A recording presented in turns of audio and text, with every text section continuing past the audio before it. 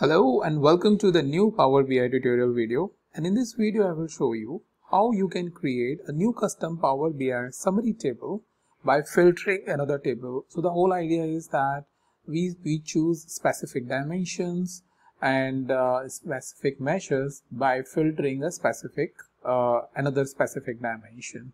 So this is a very common requirement where we need to create a one very small table for some specific need as per the part of our analysis. So before I show that, just a quick information that this sheet where I am keeping all of my Power BI related tutorial videos with their title and video link is something you can find the link in the description. That way you can easily come over here and search any of the videos that you like or filter it as per your needs and look at that specific video. So whole idea is you can easily go through all of my Power BI related videos easily that I have posted on my channel. Also, I have some exercises from the Workout Wednesday website as well, which I have posted with the title, video link as well as exact exercise link, so that you can go over there as well. Okay, with that information, let me go to the Power BI. Alright, so here we are using a very simple and straightforward Superstore data set, which is about customer information, order information, where the products are getting sold and all. And let's say we want to create one table based on the category that is furniture. So in this, you have three categories. Let's say we want to create a table by filtering the furniture sale, right? And we want to group the rows based on the segment and the region. And what do we want to group, or what we want to take the total is sales and profit, let's say. So this is a simple scenario. You can make it as complex as you want by taking more and more values. But the whole idea is that I create, first of all, over here in home, I create new table, right?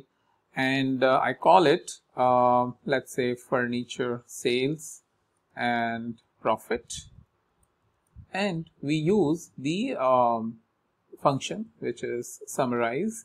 It helps us summarize the table content by creating a new table.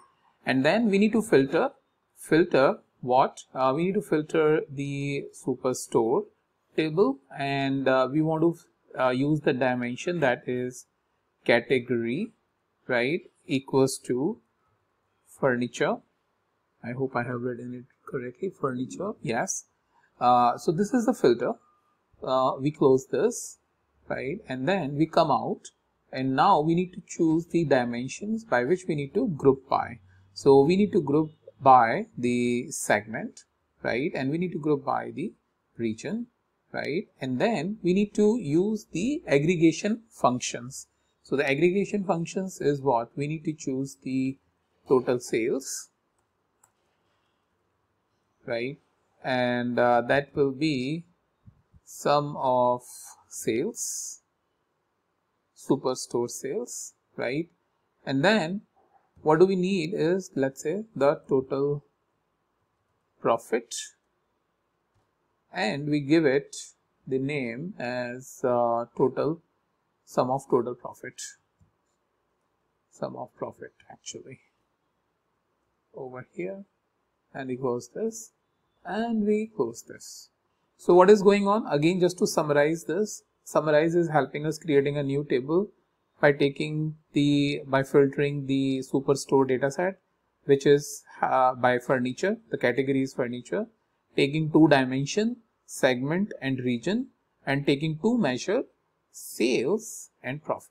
So if I click OK, this should give me a very new custom table, as you can see very quickly, which is having segment, region, the total sales and total profit, that I can use with my other tables that are present in this, and easily build the model or create the analysis as per my needs.